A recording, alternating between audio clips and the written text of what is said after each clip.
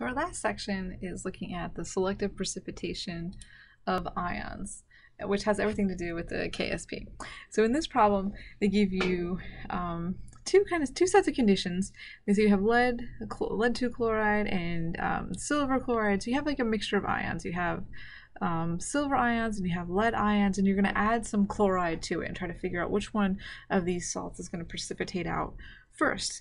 And it really depends on, which one needs the smaller concentration of the chloride ions in order to reach equilibrium. And so if you look at silver chloride, let's write our two reactions that we're dealing with. We have silver chloride, which associates into silver ions and chloride ions. We have a KSP for this. That's just silver times chloride, and they give us the KSP right there, and they give us the silver ions, and we want to find the chloride ions. That's one thing we want to do. So do the same thing for lead. You have PbCl2, which is going to dissociate into lead and 2 chloride ions. This KSP, right, we have lead 2 plus and then Cl minus squared. They give us the KSP, we know the lead, we can solve for the chloride ions. And then we're just going to compare the chloride ions, and whichever one requires the least amount of chloride ions to reach equilibrium will be the one that precipitates out first. So really just have to plug this in. So for silver chloride, right, that's our KSP. We have 1.8 times 10 to the negative 10 is the silver ion concentration. 1.0 times 10 to the negative 2 times the chloride ion concentration. That's what we're looking for, so just divide that by 1.0 times 10 to the negative 2.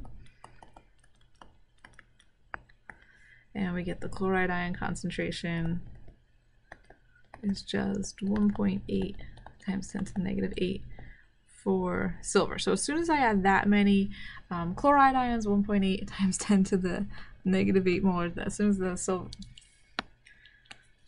the chloride ion concentration reaches that much, then it will reach equilibrium. The silver chloride will reach equilibrium and it'll start to precipitate out.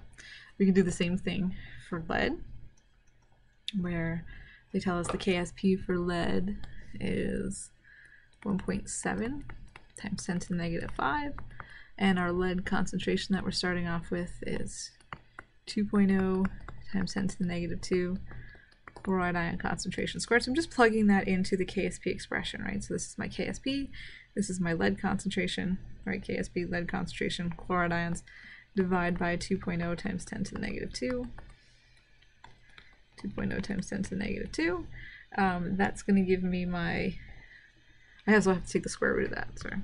So square root of this, square root of that. And I get the chloride ion concentration is just 2.9 times 10 to the negative 2 molar. And so when you compare those two numbers, obviously this one is a lot smaller. So we would say that the silver chloride precipitates out first.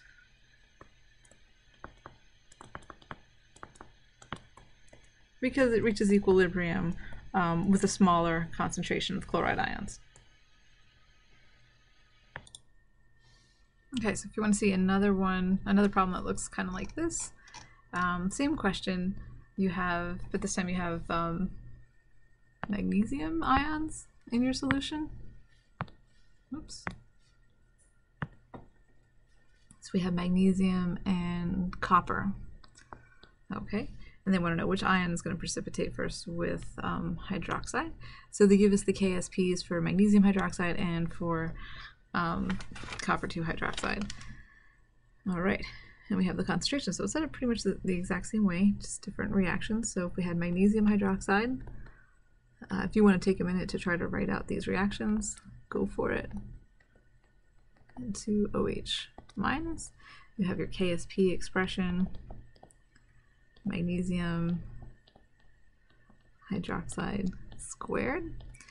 And what do they give us here? We have our KSP, it's 1.8 times 10 to the negative 11, and our magnesium ion concentration is 0.050, and we have hydroxide squared, so we're just going to divide that by 0.050.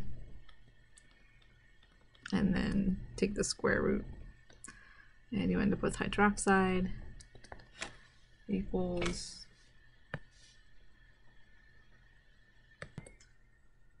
1.9 times 10 to the negative 5 molar. So once you add that much hydroxide, the equilibrium will be reached for magnesium hydroxide. Now let's see what happens with the copper 2.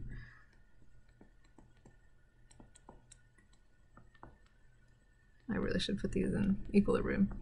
Copper 2 plus, 2OH minus, KSP looks pretty similar. Copper 2 plus, OH minus, don't forget that square. Then we have 4.8 times 10 to the negative 20. And our copper ion concentration is 0.050. Hydroxide squared, divide by 0.050.